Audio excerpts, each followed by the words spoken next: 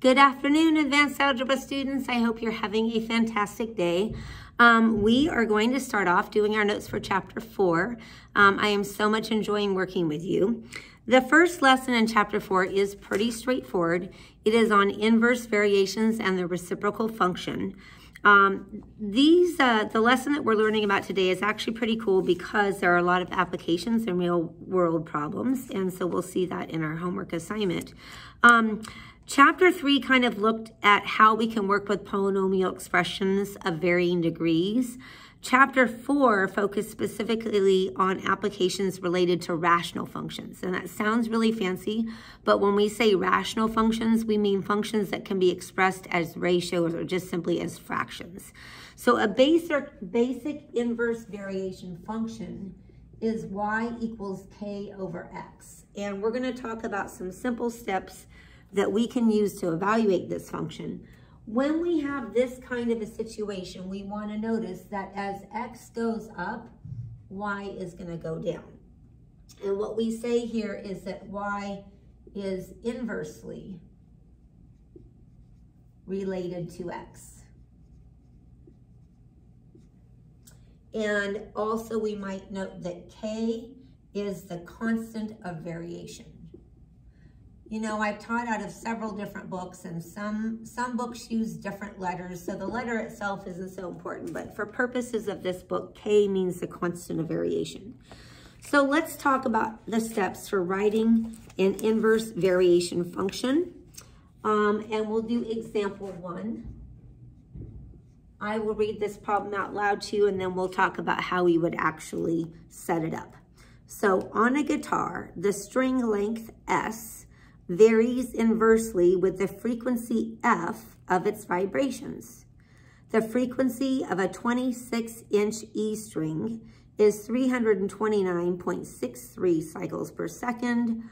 What is the frequency when the string length is 13 inches? Now don't worry about writing this all down because we'll kind of do this in pieces. So the steps that you want to take here, step 1 is you want to write the general function. Now, oftentimes, that is just going to be y equals k over x. In this particular case, however, it says the string length S varies inversely with the frequency f. So for our general function, we're going to write S equals k over f. It's a little bit easier to know where to put the data if you use a variable that goes with the data, like S for string and f for frequency. Step 2 is to plug in the x and y and solve for k. Plug in x and y and solve for k. In this particular example, we're going to plug in the s and the f. So we are told in this problem that there is a 26-inch string. So we're going to put 26 in for string length.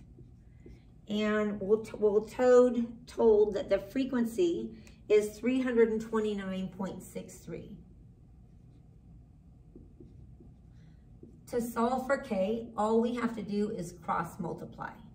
So we're going to get k is 26 times 329.63. When I multiply that on my calculator, I'm going to get 8,570.38. So we've now done step 2. Step 3 is to rewrite the general equation with k. So instead of writing S equals k over f, I'm going to write S equals 8570.38 over f. And then, so now we have our general equation. Sometimes that's all that you're asked to do, but oftentimes in this problem, they'll ask you to solve this for another value. So the last sentence says, what is the frequency when the string length is 13 inches? So for step 4, we're going to find a new value for y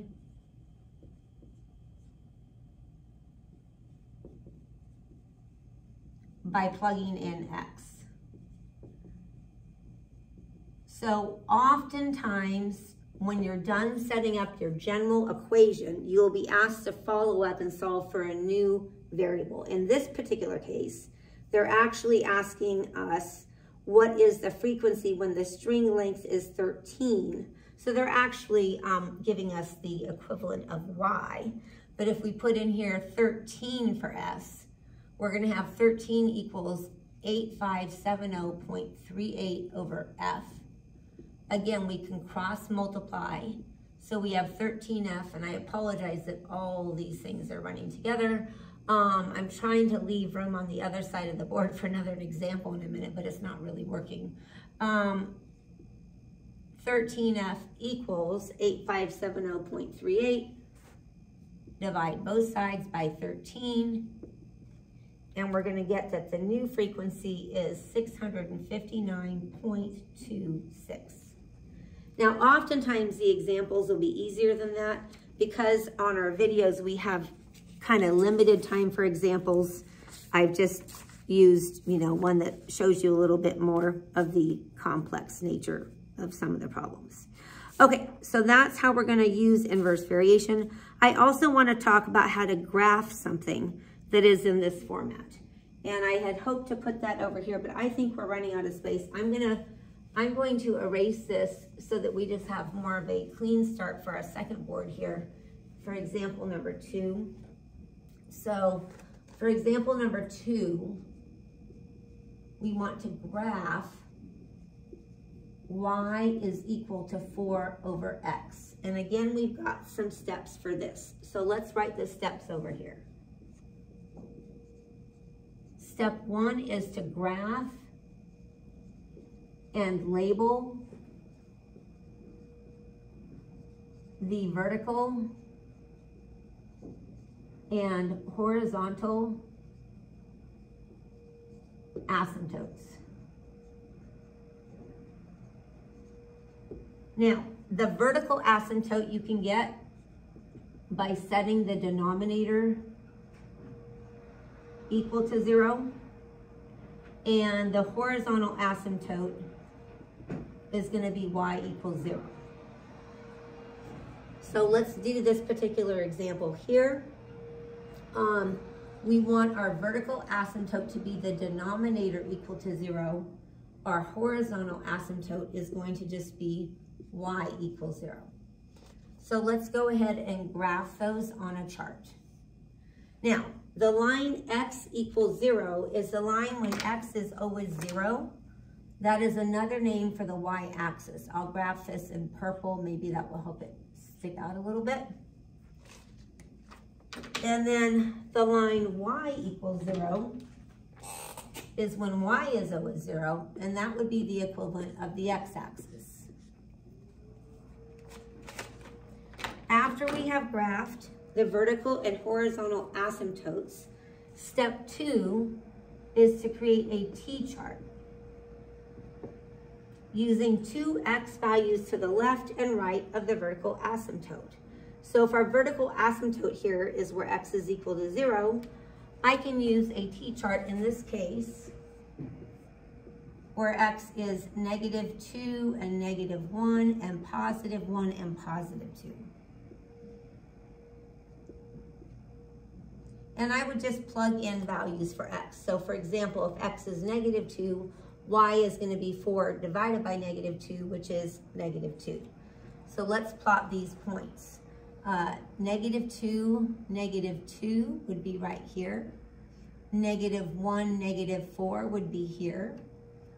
1, 4 is this spot here, and 2, 2 is here. And then step 3 is to graph the 2 branches using those points. Now, it is considered acceptable in this scenario to graph your asymptotes and then to just show a curved branch where the branch never crosses over that asymptote. Notice that they are symmetrical. Step 4 is to state the domain and range.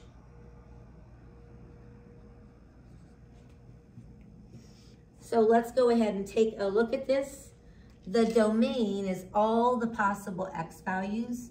We know that we can't divide by 0, so we can say all real numbers x not equal to 0. With the range, we would also say all real numbers y not equal to 0. Notice that both branches get closer and closer to y equals 0, but they never actually touch it. Now, like any function, a graph like this can be translated. So we're going to keep the same steps here, but graph something that's a little bit different. So for example, it could look like this: y equals 1 over x minus h plus k. So to graph a transformed function like this, we would use the same steps as above.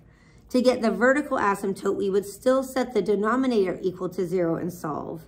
However, to get the horizontal asymptote, the equation is now y equals k. So make a note that in this case, the horizontal asymptote is the line y equals k.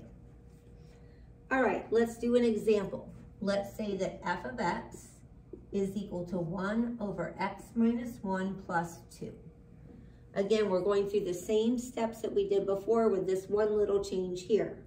So to get the vertical asymptote, we're going to set the denominator equal to 0 and get that x equals 1 is our vertical asymptote.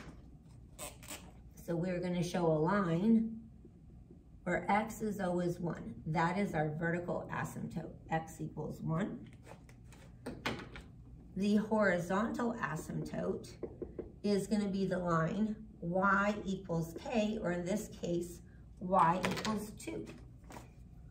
So we're going to go up 2 and put a horizontal asymptote there. All right, now we're going to do our t-chart like we did before. Again, because our vertical asymptote is at 1, I want to go 2 spots to the left of that. So -1 and 0, as well as 2 spots to the right, 2 and 3. And plug all of those into this function. So for example, if I plug -1 in here, I'm going to have 1 divided by -2, which is -1/2, plus 2, which is 1/2. And these would be the rest of the values that I would get. So let's plot those points. At -1, I'm at 1.5 up. At 0, I'm at 1. At 2, I'm at 1, 2, 3. And at 3, I'm at 2.5. Again, we're forming the branches using those points like that, making sure that they never touch. Our domain now is going to be all x, x not equal to 1. And obviously our range is going to be all y, y not equal to 2. All right, I hope that that has been helpful to you, and I can't wait to see you in class. Thanks, guys.